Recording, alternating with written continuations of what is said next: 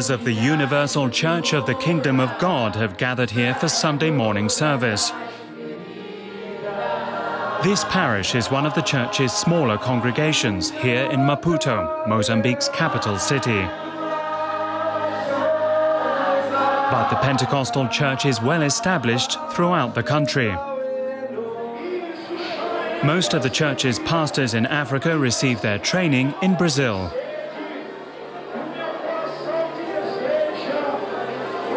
The pastor allows our crew to film the service, but not the sermon.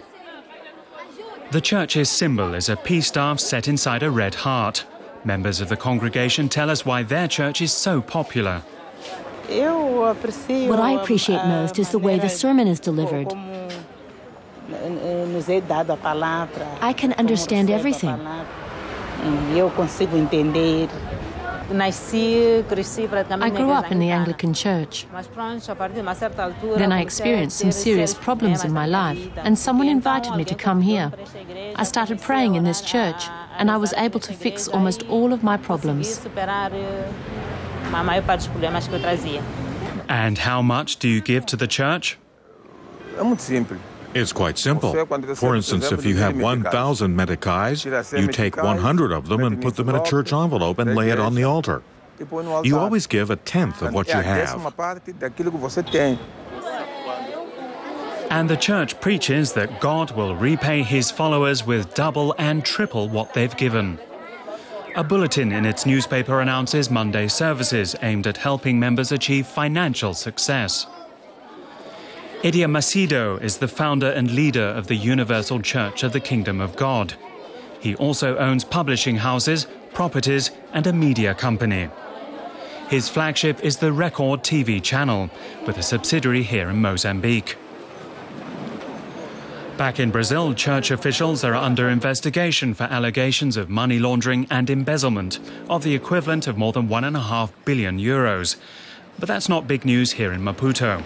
The church is busy building a new temple, big enough for 4,000 worshippers. The country's head of religious affairs says the Universal Church of the Kingdom of God is now larger than the Catholic Church in Mozambique, but he says they've also done a lot of good. The Universal Church has been successful in that they don't just talk about cultural values, they use them. And they target people who've lost their way and have problems. It's a very clear and smart strategy. They focus on each individual. The Record TV channel is another part of the concept. The channel broadcasts local news and entertainment, and Brazilian telenovelas air before the evening church programming.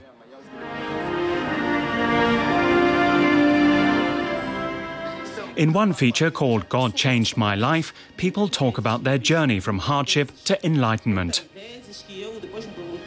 The channel also continually encourages viewers to attend church ceremonies. This one is promoting a Friday service that promises to deliver energizing prayers and the Holy Spirit, and to help followers cast out evil.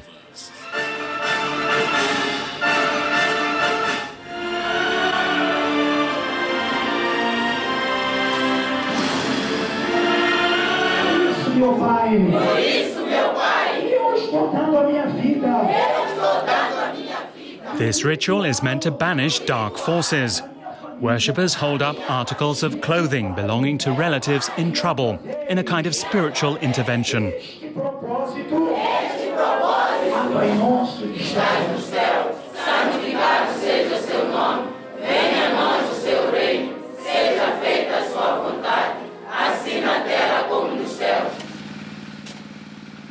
At a construction site hundreds of kilometers from the capital, we meet a businesswoman who turned her back on the church 12 years ago. Most people who leave the congregation are unwilling to talk, but Cristina agrees to an anonymous interview.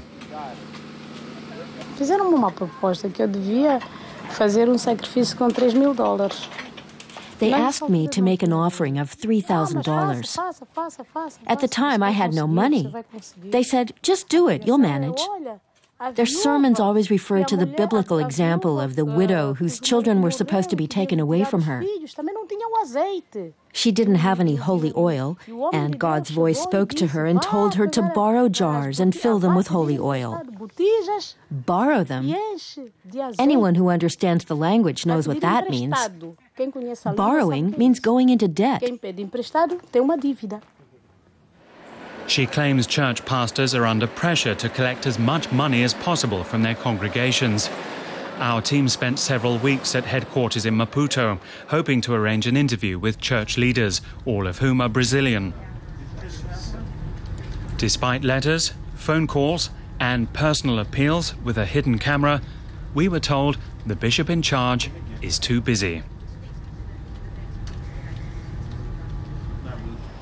Meanwhile, the church is seeking to expand its role in the country's education system by building new schools and hiring more teachers. Government and church officials are working together, but the cooperation isn't without problems. I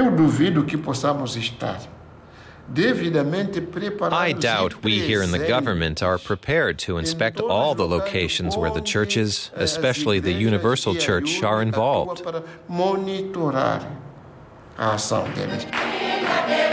The church is stepping into the gap where Mozambique's government is absent, and its membership is growing by leaps and bounds. Some 10,000 people were reportedly converted in just one day during a mass baptism in August.